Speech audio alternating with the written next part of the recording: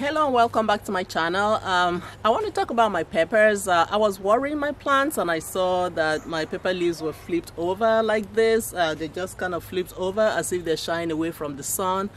As you can see, this pepper leaf is turned, is flipped over as if it's shying away from the sun, and this one too is the same thing.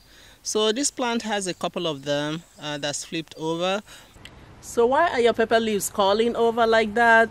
It could be the sign, the plant telling you that something is wrong. So what could be the problem? One of the problem is stress. That's the way of the plant showing that it is stressed, and it can be stressed by overwatering. Plants need pepper plants need like 1 to 2 inches of water per week. So when you have too much, the plant becomes stressed. And it gives you this signal, and if you have too little water, the same thing happens too. So it's good to find a balance in your watering, follow a watering routine, find a balance. You can use the finger test to find out when the soil, when the plant needs to be watered, or you can get a water meter. To help with overwatering, a well-drained soil can be a huge help, and also you water the plant when it's mostly dry. Actually, the first time I saw this pepper leaf flipped over in my garden was when I had the worst planting season ever. It rained so much that season, and I had so much rainwater I didn't even know what to do with it. But the soil was constantly moist, and I saw that it did affect the plant. It affected the leaves, it even affected the fruit. So So from experience, I know that overwatering, even if somebody is telling you that, you don't know, but from experience, you know that the pepper plants do not like to be overwatered. So another reason why your pepper plant is flipped over is lack of calcium. Calcium is important to maintain the structure of the plant and to maintain the structure of the leaves. So if there's not enough calcium in the plant, then that's a sign that is telling you that it's lacking calcium. On the other hand, you might have enough calcium in the soil, but because of the first factor that we mentioned, the overwatering, the plant is not able to take up that calcium and distribute it to the leaves to maintain the structure. So you find it collapsing or drooping or flipped over or bubbling. Another cause of your pepper leaves flipping over can be insect damage, but for insect damage, it usually affects like individual leaves, not the whole plant. You're going to see the signs of it. You're going to see the holes, they've been chewed on, and you know, you can't miss it when it's insect damage. So the way to counter that is to introduce beneficial insects into your garden, one of them being the ladybug. But I hear in Amazon that the ladybugs are all gone, they're sold out. So insects that can damage the leaves of your pepper plants are the aphids, spider mites, and white flies, to mention a few. So if you see the insect damage, just pick up that leaf and throw it away. Don't put it in your compost because they might have laid eggs in it, and then if you bring it back, you introduce them into your garden again. Another organic way you can eliminate insects in your garden is to introduce, like I said before, the beneficial insects that feed on these other insects that are pests in your garden.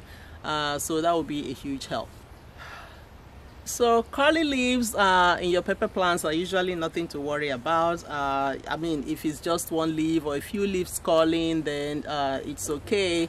If you look at this, just look at the whole. Just look at the plant as a whole. The leaves are, even though it's flipped over, the leaves is green. The leaves are green. There's no insect damage, and you can see that there are some fruits coming out right here. So just look at the plant as a whole, and if it's not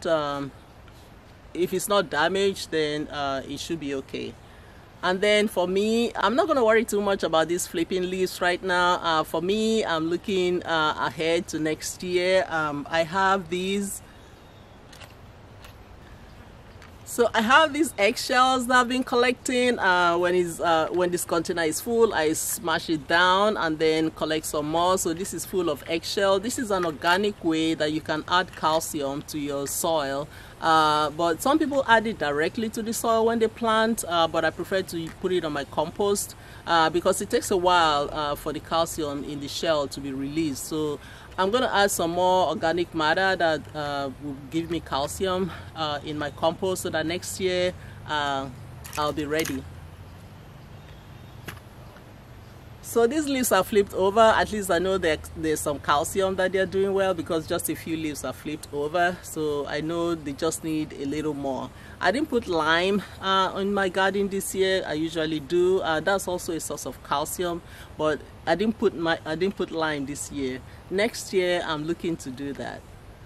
So I'm just going to be keeping an eye out for more serious issues. I'm not going to worry too much about these flipping leaves. At least if you look at the structure of the plant and if you look at the plant itself, it's producing fruits. There's no blossom end rods anywhere here.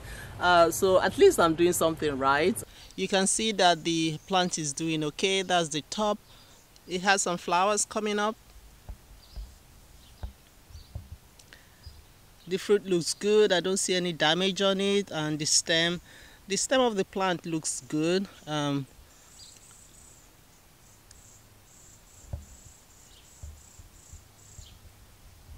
Oh, there's another shoot here with a flower, so that's going to give me another pepper, but I just want to get to the root right here.